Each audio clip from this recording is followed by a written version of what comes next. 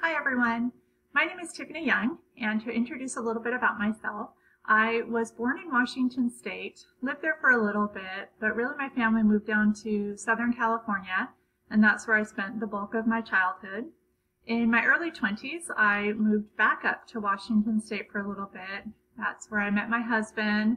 We lived there for about a year, and then we moved out to Oklahoma, where he is from and where he has family. We've been here for 17 years, which is the longest I've been in any state. But I really love it here. It's wide open spaces, no traffic like you find in Washington and California. And people here are really nice, so I really love it here. To give a little bit about my family. This is my family. We have 3 boys. Our oldest is 16. Our middle is 14 and our youngest is 12. We've been married for 18 years, yesterday actually. So it's been quite an adventure and it's been a lot of fun. We love spending time with our boys. Even though teenage years are kind of hard, they're actually a lot of fun right now. Vacations, playing games with them. It's so much fun. But obviously I don't get a whole lot of pictures of us together, but that's our family. These are a few things that I really love. The first is the Pacific Northwest. I love the mountains, love the greenery up there. It is my happy place. I don't get up there very often, but I do love it up there. When I'm kind of upset and I need to picture a happy place, I just close my eyes and picture myself on a mountain up there, and that's where I go to. Second is I love baking.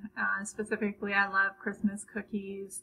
So I'm really excited to get started on that here in a couple of months. Usually make a ton of them during the holiday season and gain a lot of weight. My third is photography.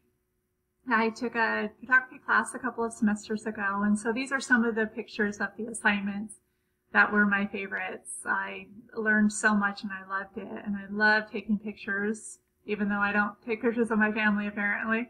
But I do love it. I love more things, like I love sewing. I love house projects.